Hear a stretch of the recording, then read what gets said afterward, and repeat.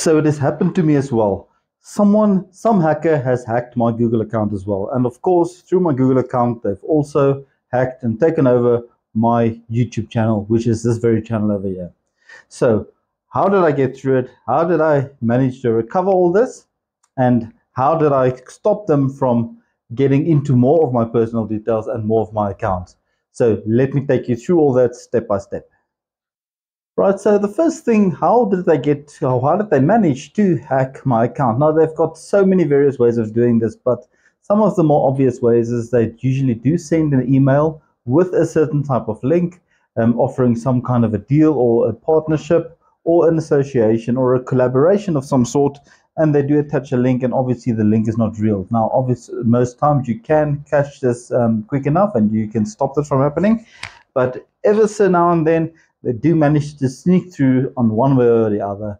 So first thing, those of you that's been through this before knows that if you're on Google or on YouTube and you do realize that your account has been hacked or someone had tried to access your account that was not you, you get a notification and it gives you the option to say that it was not you and you want to do something about it.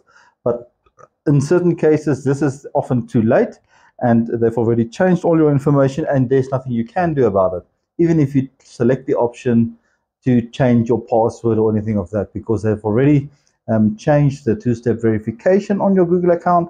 They've changed the email address, they've changed the verification phone number. In other words, it's on a different phone now, so you've got no more access.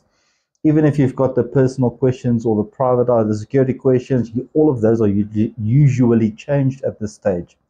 But it does not hurt. As soon as you realize that your account has been compromised, try to recover it through that process by answering as many of the questions that they give you. If you are quick enough, you might be able to catch them while they're still trying to change your password, and you can save your password or your account in time. Should that not be the case and you are now completely locked out. Now, a lot of people prior to me or prior to this time have tried to recover their accounts, and many have failed, unfortunately, because the method is not quite as clear as to what to do, unfortunately. Now, a lot of people do click on the option recover account, so you therefore have no more access to your account whatsoever. So what do you do from there?